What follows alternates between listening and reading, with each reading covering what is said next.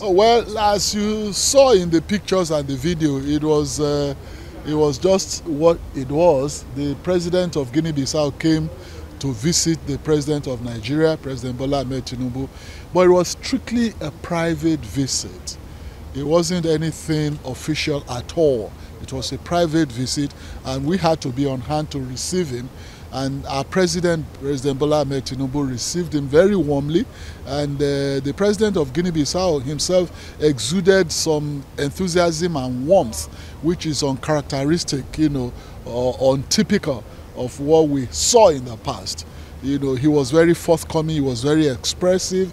He expressed his solidarity with the president of Nigeria and his readiness to cooperate with Nigeria at all times and with our current president. And he commended the laudable and policy initiatives of President Bola Ahmed Tinubu in the last 1 month.